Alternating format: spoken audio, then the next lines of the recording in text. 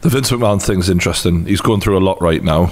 What do you make? Because it's kind of storyline comes reality. Like, we watch this guy joke around about getting into compromising positions with employees and Trish Stratus bending over in front of him and all these funny moments and people kissing his arse in the middle of the ring. And now all of a sudden, it's alleged that, you know, he paid someone off a good few million to keep quiet after an affair. Is there surprise within the wrestling industry that happened? Not really. I mean, is there surprise in any industry when it happens? And really, you know, when you look at it, it's really not illegal. He had an affair, paid the lady off to not say anything, and moved on. So it's almost like, okay. And people want to jump on it, but there's still always a undertone of it's wrestling. Oh, it's just wrestling. And if you look, that story came out with a bang, and then you really haven't heard anything about it since. If this was, you know, Hollywood with Harvey Weinstein and that sort of thing, but the difference between that was he was holding women back from getting gigs. Harvey Weinstein, you either bang me or you don't get the starring role. This has never been said in Vince's thing. There was a mutual acknowledgement of this affair, and then he paid the lady to say nothing, and she took the money. So, you know, I really know Vince well, and it sucks that it happened. It sucks that he did it, but is anything really going to happen from it? I really don't think so. He's putting a public front on. He's certainly not acting like someone who's got anything to be ashamed of. He never does. He never does. The fact that he walked out on SmackDown straight away and announced SmackDown as if to say, "I'm what?" That's Vince McMahon. Yeah. Fuck and you. then he was at the UFC on the weekend. Like, what are you gonna do about it? Suit it up. Yeah. Yeah, and like I said, I think that it'll come and go. And once again, is it morally right? Absolutely not. Is it illegal? No.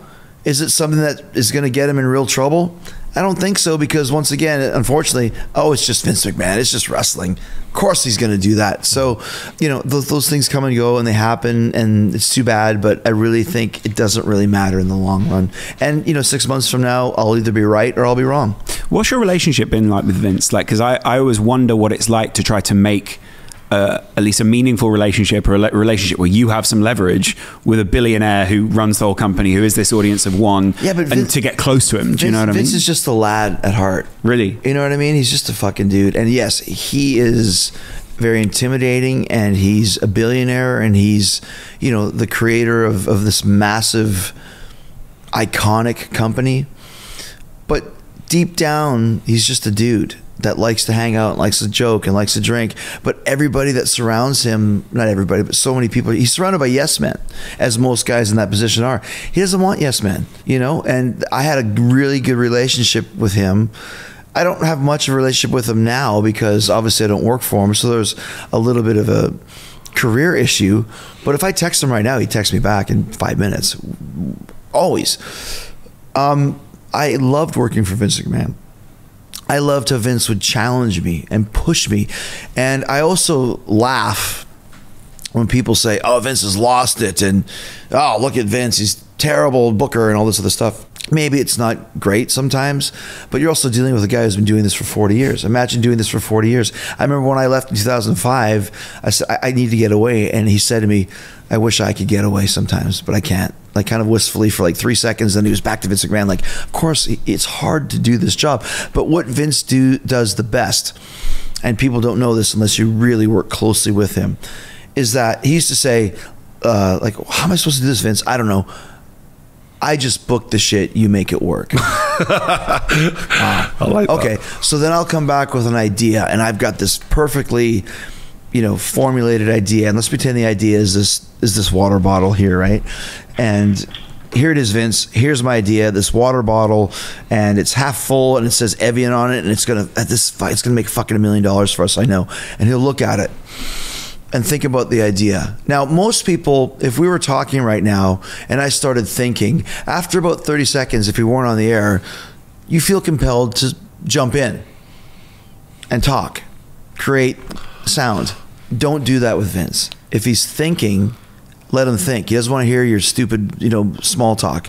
He'll just sit there. And sometimes it's 30 seconds, and sometimes it's a minute. It's very uncomfortable, but he's thinking. And then what he'll do is take the water bottle and like turn it let's say 180 degrees. And then you see this idea that I came up with that I thought was brilliant, and this one little small twist that he adds to it makes it from a good idea to a great idea. That's the genius of Vince McMahon. With me, he never came up with the genesis and the foundation of the idea. I would. But when I would present it to him, he would add the one little part that made it great. And most of the big hits and some of the stuff we discussed already was made great by just the little twists that Vince added to it. Like, for example, the greatest entrance of all time, as you said. I was at a post office, and there was a countdown clock, countdown to the new millennium, which was like at the time 3 months, 5 days, 6 hours, 12 minutes, and 10 seconds, 9 seconds, 8, and it was just running this clock. And I was like, that's a perfect way for me to come into the WWE, the countdown clock. So his addition to it was that the countdown would hit 0 right in the middle of The Rock's promo. That was the genius that he added. I never thought of that. I would never suggest that. I just thought it would end, and maybe at the beginning of the show, or it would end and I would appear. He's like, it ends right in the middle of The Rock's countdown. Like, just little things like that. Like, fuck, that's the classic part of it. Y2J, I was pitching to him as the name of my finish. And he's like, no, that's not the name of your finish. That's your name. And I was like, me? Like, yeah, you're Y2J. And I was like, really? And fuck, man. I mean, people still chant it to this day. I thought of the idea and the term Y2J. He's the one who saw the overall picture that's much more valuable for the name of you to be that. So that's kind of Vince's genius, is the twists and turns that he adds to these ideas that make them really, really great.